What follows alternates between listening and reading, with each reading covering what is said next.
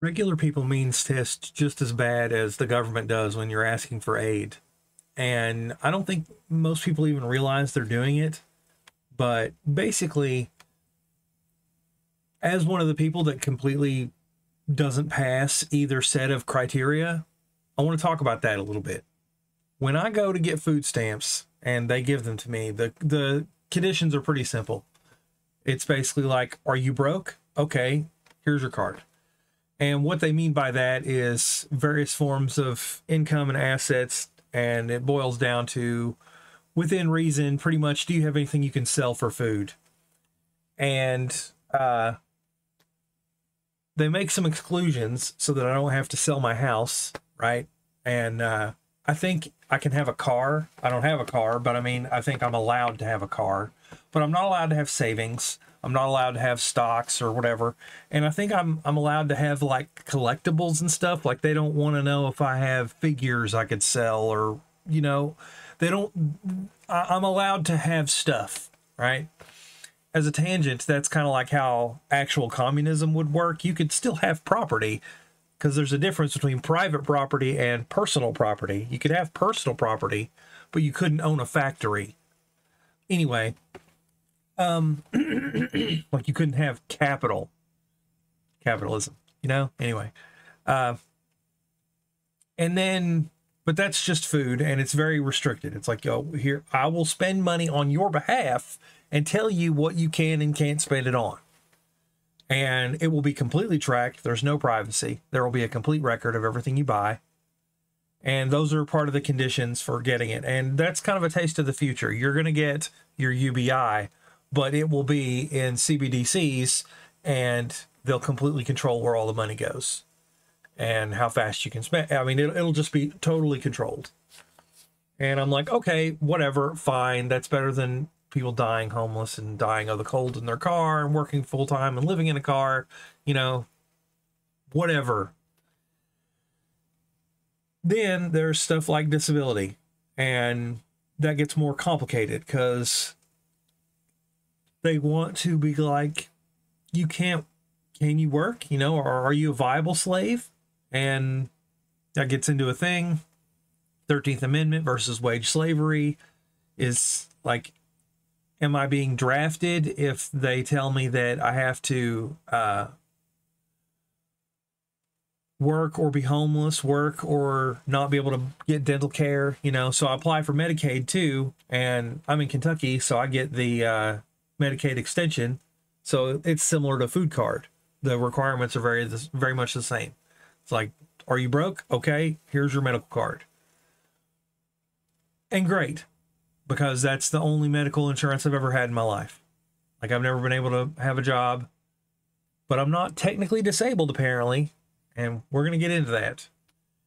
And I think it's interesting, you know, it's like I'm a member of all these reform communities and subreddits and stuff, and my Twitter base, and I assume the people that are seeing this and have subscribed to me on Substack or whatever are reformers too. We basically agree that corporations are evil and the government's corrupt and things of that sort. But I find I have to say something. Materially, the government has helped me infinitely more than people have. Arguably more than my family has.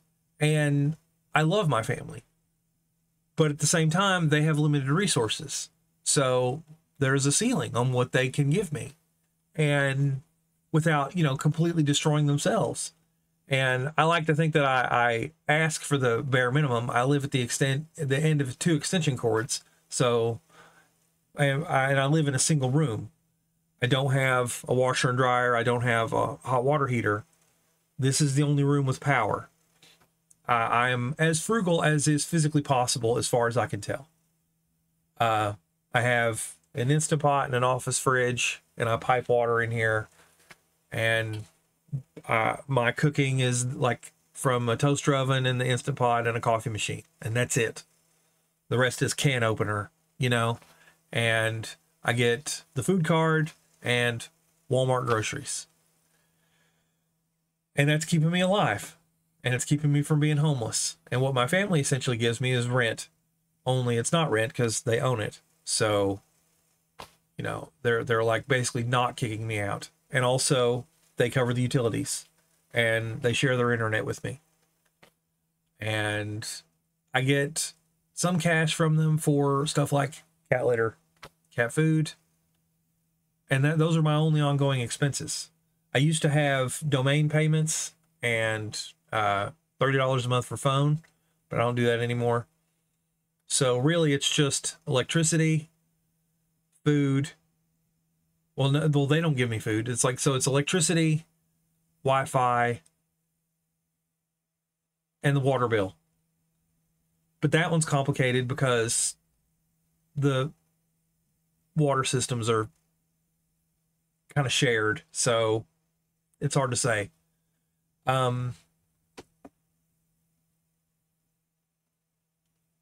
So it's definitely a lot, right? They help a lot. They keep me from being homeless. And if you regard me not paying rent as a loss, which corporations and economics professor types do, you know, they look at expected gains, and if you don't get expected gains, that counts as a loss in their world, which is weird. Failure to gain to me is not the same as loss. Like, let's say I play the lottery and I just expect to win and then I don't. Did I just lose $5 million? No, I failed to gain $5 million. So, you know, is it a loss? Whatever. But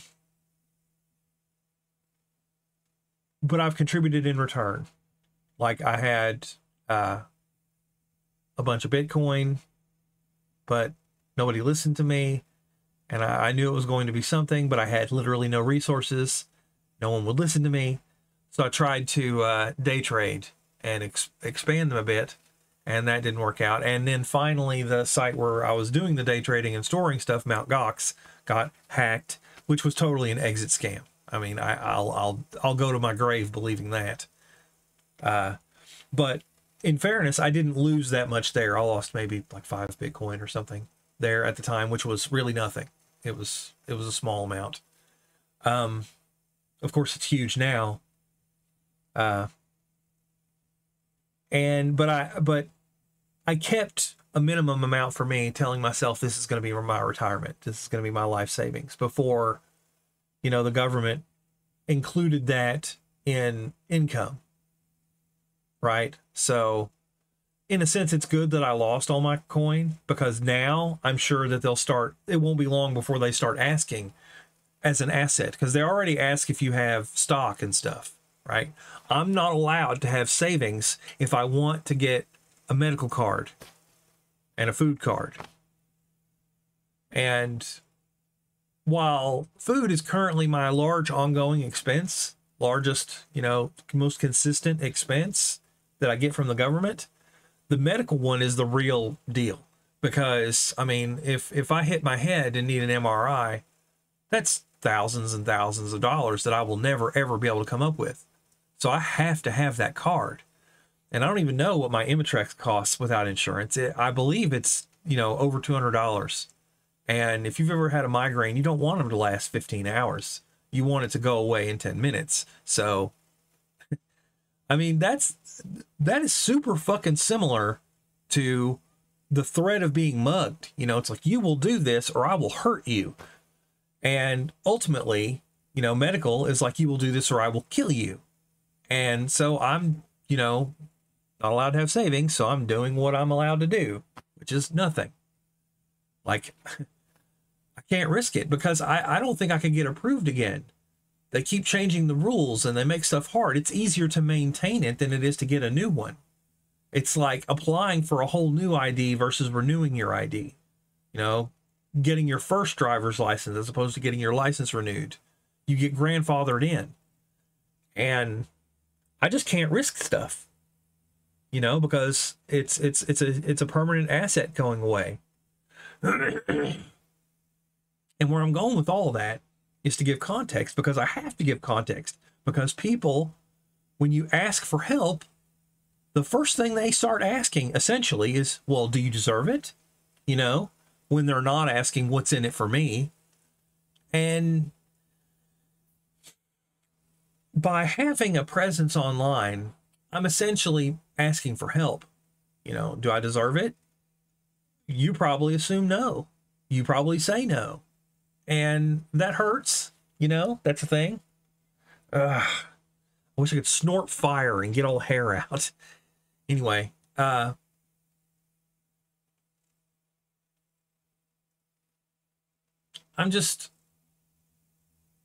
want to point out that people, because it can always be worse, and there's always new people being added to the pool, and those people will always get to skip in line in front of me. I mean, every homeless person, actual living on the street homeless person, has more of a claim to help than I do. I'm not an idiot. I get that, right? It can always be worse. But here's the thing. It's always going to be worse. There's always going to be, because of design, there's always going to be a bunch of people ahead of me in line. So I'm never, ever going to get any help from anybody except for my family, who will not be able to do it forever because aging, and we don't cure that either, you know, and escalating prices and escalating interest rates and the collapsing dollar, you know, what is it? $1 trillion added to the debt every 100 days? That's going to default eventually. We're going to have civil war, you know? I don't see, I mean, or a coup. I don't see how we can get through this without some kind of massive disaster. And man, the people that run the planet are completely cool with that. They are totally happy with a disaster coming because they'll profit off of it, just like they did from the Great Depression and every crash since. And I keep telling people the truth and everything, and nobody fucking cares. And so it's like, and that's my value proposition to humanity. It's like, hi, I have truth to offer. Do you care? Ultimately, no. Like, so all I can get is what everybody gets. So my only hope is contributing towards this rising tide to hopefully, you know, because I'm like clinging onto a cliffside while everybody else is treading water down below me. That's basically, you know, the homeless and everything. And I'm not even sure if I would survive the fall. I certainly wouldn't survive the swim for very long. So, you know, I'm down to one real life friend. I have one person that I can speak to in real life, but I now make a very, very, very concerted effort not to ask for anything, because that's how I lost all my friends. You know, friends cost money, and I was costing them money to be my friend. So I get it, you know, and I have nothing. Like, I used to have a place that they could hang out that I could offer, but I don't even have that anymore. So I just feel incredibly trapped, and nobody wants to help. And I guess that's fine. Nobody owes me anything, you know?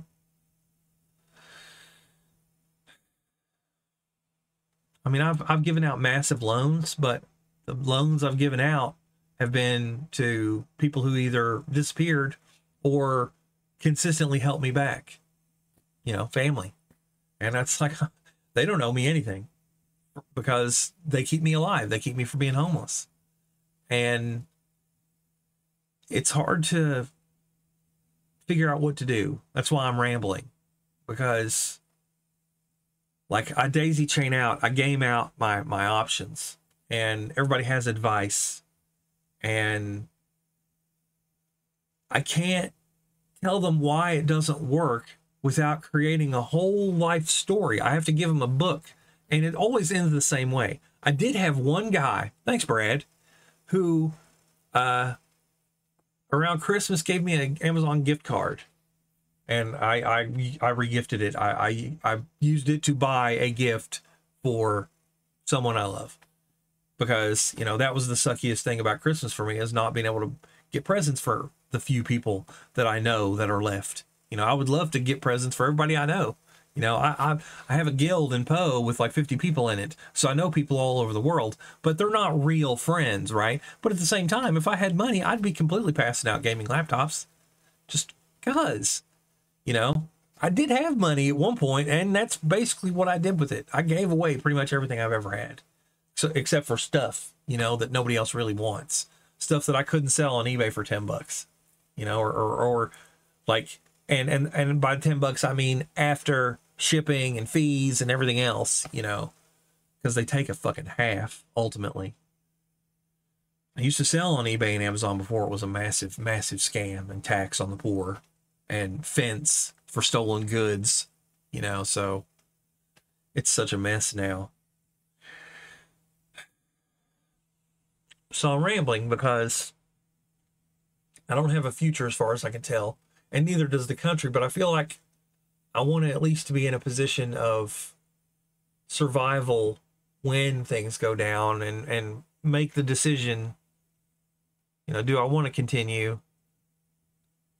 Like that $1 trillion debt thing, man, that could play out a number of ways, right? And there are some endurable, I can imagine some endurable plot lines that might follow, some timelines or whatever, you know, some ways that could play out. And every time I go to think about ways to materially improve my situation, you know, get some warm running water, it's like, I just can't do it. I can't be like, please give me $10, right? I can't make a GoFundMe. I can't do a Patreon. I have a Patreon, but like if anybody ever actually signed up for it, I'd have to cancel it because I'd have to start reporting that income. And the reported income would cost me my food card, would cost me my medical card. I can't do that.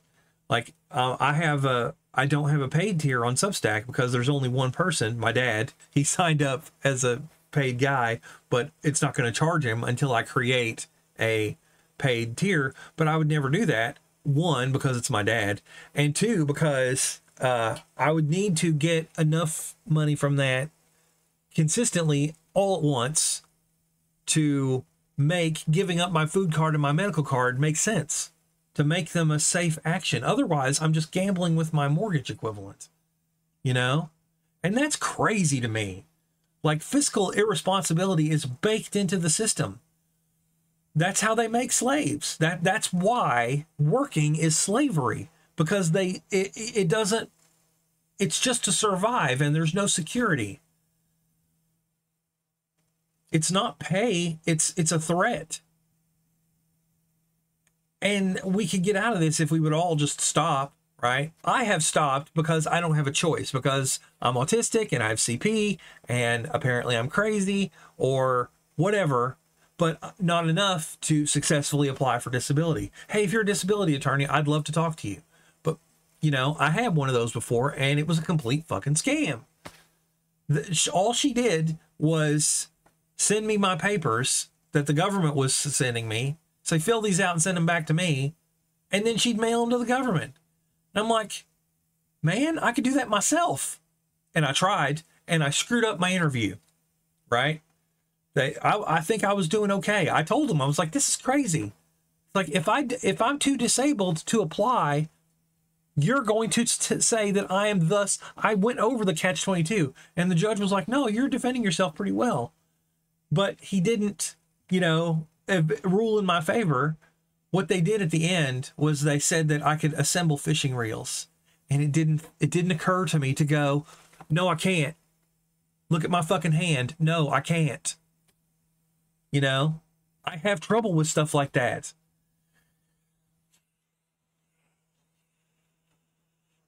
Like, I can't play piano. I tried. I know there are people that play piano with their toes. I don't fucking get it. I've tried. I can't fucking do it. I can't do fucking chords, right?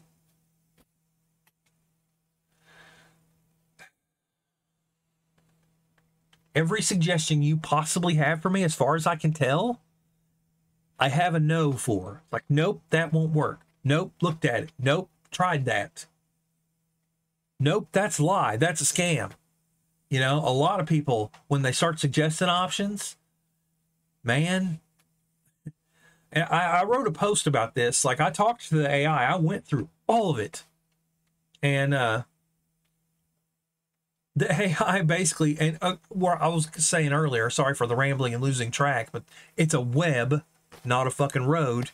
Brad got me the gift card and everything, and I explained my situation to him.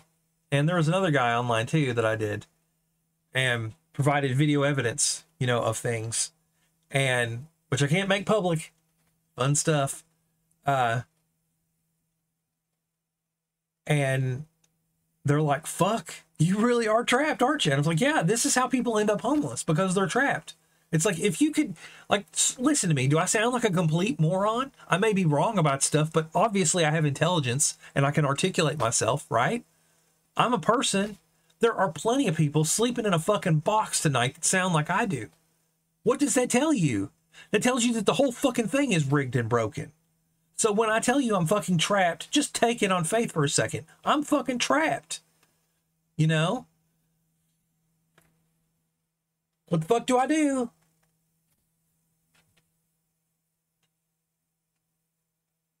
And everybody is the same. Like, you know, we can be like, oh, it's the government's a piece of shit for not giving me disability, for not giving people basic income, whatever. But you're the same way too, you know? Like I said, all I really got from a stranger ever was that card from that guy, a random YouTube guy. And that means the world to me, because it's the only one I ever got, right? But I can't ask for more, right? Because, like I said, it needs to be a fucking income. I'm past buy me a coffee, you know? And he gave me more than a fucking coffee, but I need thousands and thousands. Really, what I need is millions to put in a bank account for interest and be like, okay, now insurance is paid for, you know, interest, property taxes are paid for. If I fall and hit my head or catch leukemia, I'm covered. And I'm like, this is ridiculous. Why do I need that level of fucking income? Because I don't live in a culture, and I basically am having to build that level of money is the same as building a city. It's the same as a village, you know? It's like Robinson Crusoe. I need to subsistence farm on this fucking money. And so I don't know what to do. You know, I start thinking about stuff I can do, what directions to lean in. And it's like, should I get the fuck out of the country? It's like, well, I can't even get my ID renewed because it's 4 miles away in the center of Justice Plaza or some shit. And it's like, I don't want to fucking go there. It's scary. Those people are dangerous. It's like going into gang territory.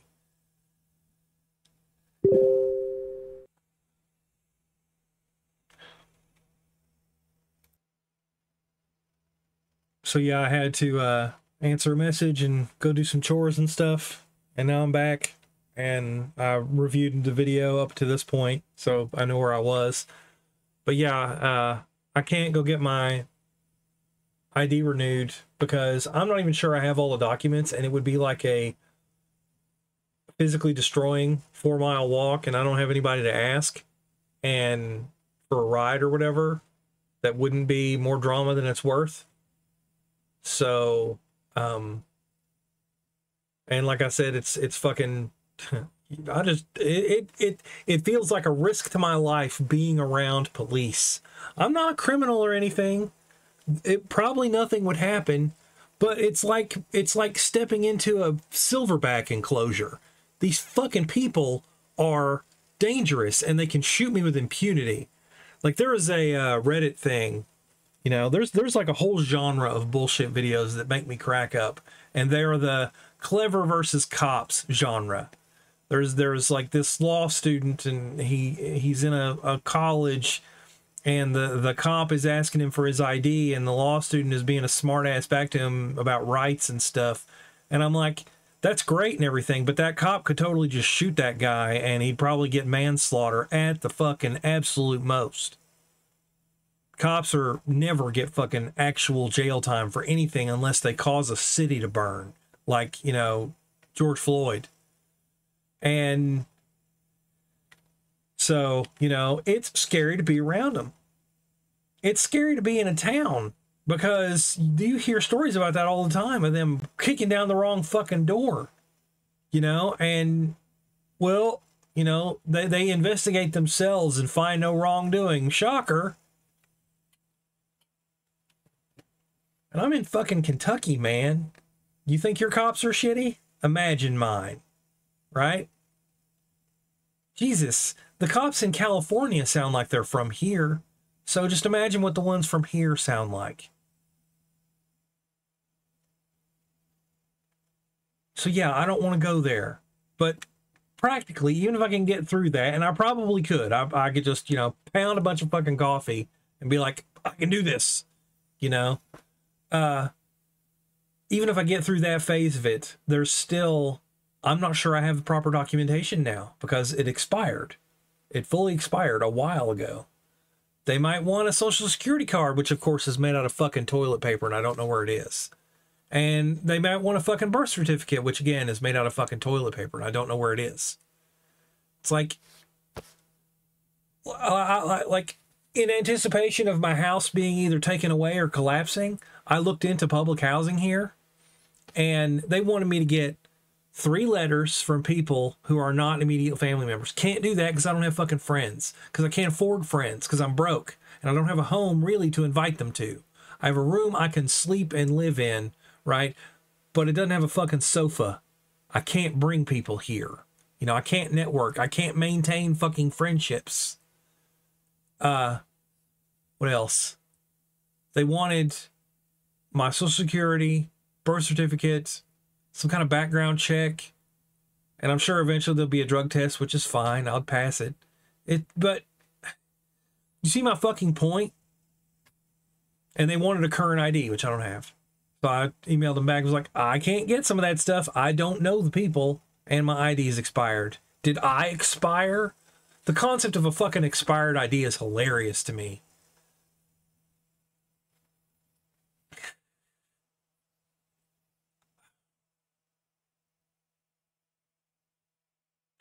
So yeah, unless I can jump from nothing to 4 jobs, because I mean, you know, 4 minimum wage jobs is basically what it takes to survive.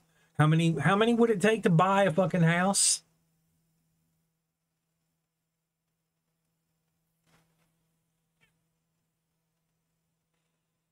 And I can't get anybody to fucking care about anything that matters. Certainly not me.